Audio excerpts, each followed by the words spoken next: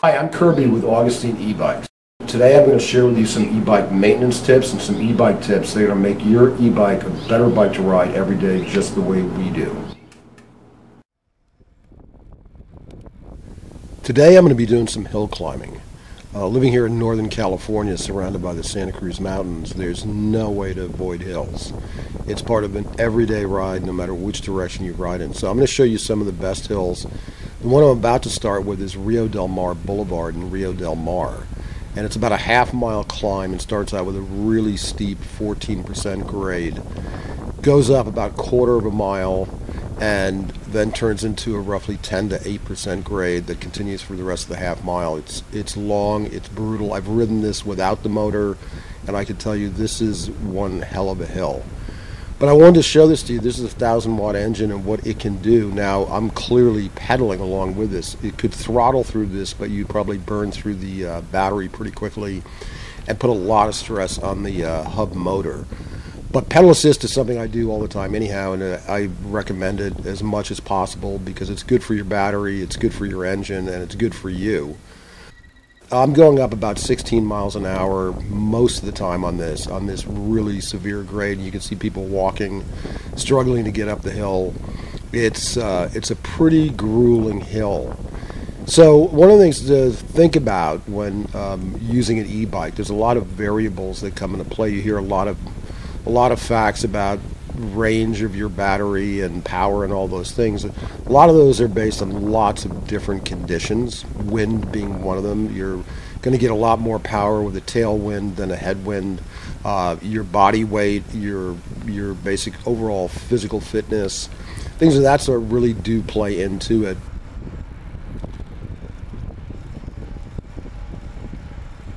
Here's my 8% grade.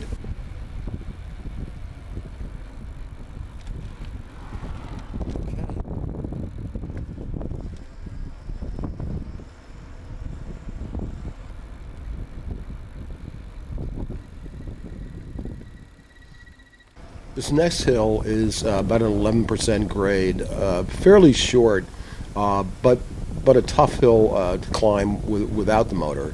This is State Park Drive at Seacliff State Beach, south of Santa Cruz, and it comes up on you pretty quickly, but you can just basically see how easily the bike is handling this.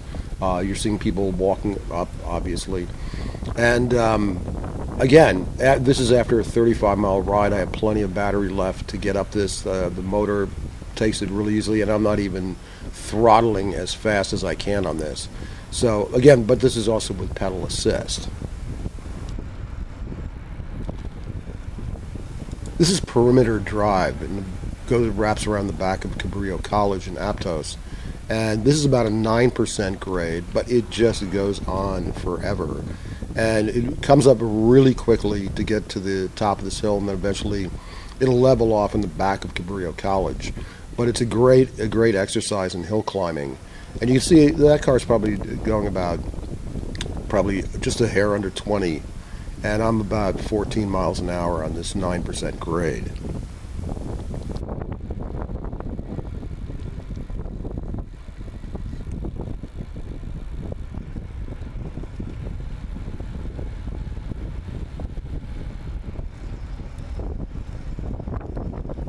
This last hill is a short, very aggressive hill that hits as much as 22% grade and then levels off to about 11 to 12% grade, but very, very tough climb.